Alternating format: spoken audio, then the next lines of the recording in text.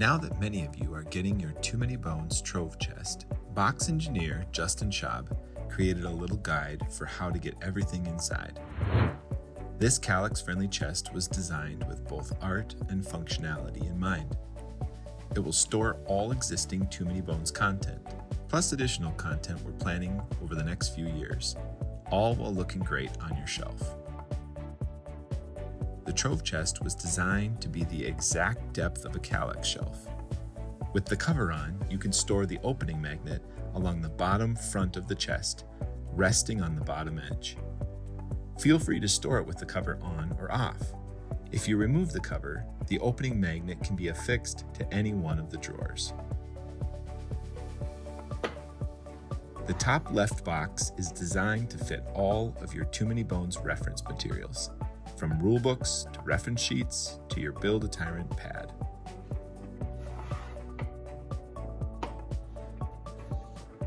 The two vertical trays on the right side of the chest are used to store the 19 tyrants we've created so far, plus 2 more trays for Build-A-Tyrant. There's even enough room for 5 more tyrant trays in the future, in case Nobulus decides to stage a gruesome resurrection. In each tray, you will place the dice, chips, and cards of one of your tyrants, allowing you to easily access everything you need for a given adventure. Please take note that not all of the trays will be full, and Nom's tray will have a few extra cousins in it if you've managed to buy the troll family. The Build-A-Tyrant trays can be configured in multiple ways, depending on your preference. Additional dice can fit in the chip holders of the tyrant tray, as seen here.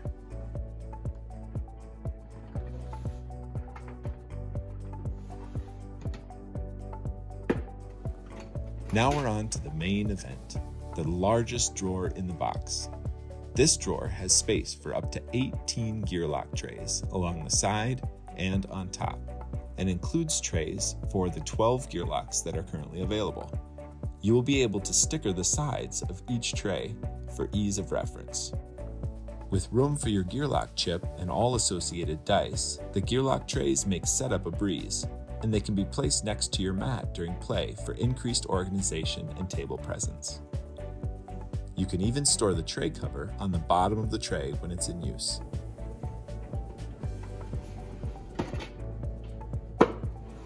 Below the gear lock drawer is our heaviest drawer, which is used for all the mats and cards. Anything neoprene, from battle mats to neoprene dice trays to the Gearlock Child, will fit in this large section of the drawer. In the front of the drawer is a section for cards. We have included both a card divider option and a deck box option, including a larger deck box that can supplement the ones you've already received in Too Many Bones and its expansions. Organize your cards however you see fit. There are dividers for almost everything, minus general encounters. I think we missed that one. Thankfully, there's a lot of blanks for you to use for that purpose. How do we organize our cards? Well, we like to set aside the 3 deck boxes that will be used in-game, and then use dividers to separate out all other cards.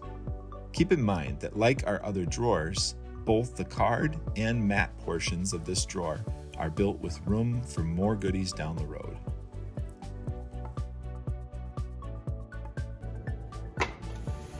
The 2 bottom drawers are used for storing chips, dice, and assorted materials. You're welcome to organize these drawers as you please, but let's show you how we did it. In the back of one of the drawers, we've placed the new card holder that you can use during gameplay. It's designed to fit 2 regular-sized deck boxes and our new big deck box, but you can use it with just cards too. In the back of the other drawer, we've placed 2 dice trays. After storing the Gearlock and Tyrant dice in other places in the chest, 2 dice trays are more than enough to store the remaining dice. Next to the dice trays, we have placed 2 of the small chip storage cases you get in Bones expansions, organizing our sundry odds and ends like scars and splicing pegs. In the remainder of both drawers, we've placed 5 chip trays, 2 included with the Trove Chest, 2 from Undertow, and 1 from Splice and Dice. You will only need 1 set of health chips, which you can store in one of the trays. Currently, our baddies and other assorted chips will fit in 3 of the remaining trays. We've also provided you with baddie chip dividers and stickers that allow you to organize the trays however you see fit. Again, how would we organize this? Well, in the first tray, we've split the 1-point baddies apart into each of their separate types. In the second tray, we've split the 5-point baddies into their types, along with the last column containing the dual type 1 and 5-point baddies from Splice and Dice. The final tray contains all 20-point baddies in the first column using the multi-type orange sticker. Some of you have asked why we didn't provide dividers to split out all types for the 20-point baddies. Since some of the types only contain 2 or 3 20-point baddies, the dividers just get in the way at that point. We found it easier to combine all of them together.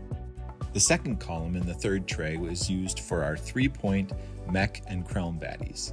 And the final column is our setup chips and a few chips that you may or may not be aware of.